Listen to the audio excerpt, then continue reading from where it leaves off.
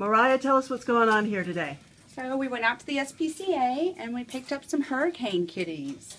These are kitties that came from Corpus Christi, where SPCA has emptied their shelters so that they have room for displaced animals near to the hurricane.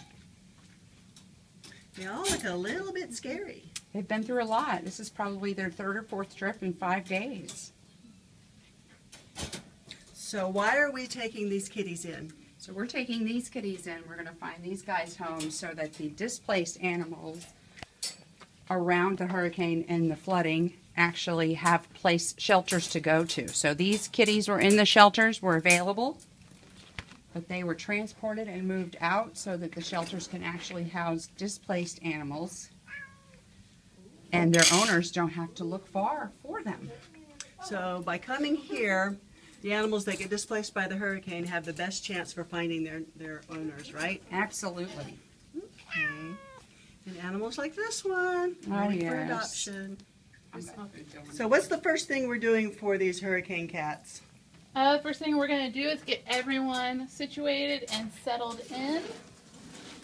And our medical team is going to evaluate everyone. And then some of these guys will go out to foster. And then as we have space, they will come in for adoption.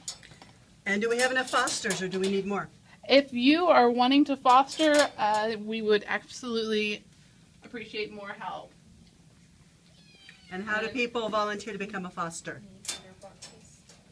They can go to our website, operationkindness.org, and they can let us know if they're available for fostering.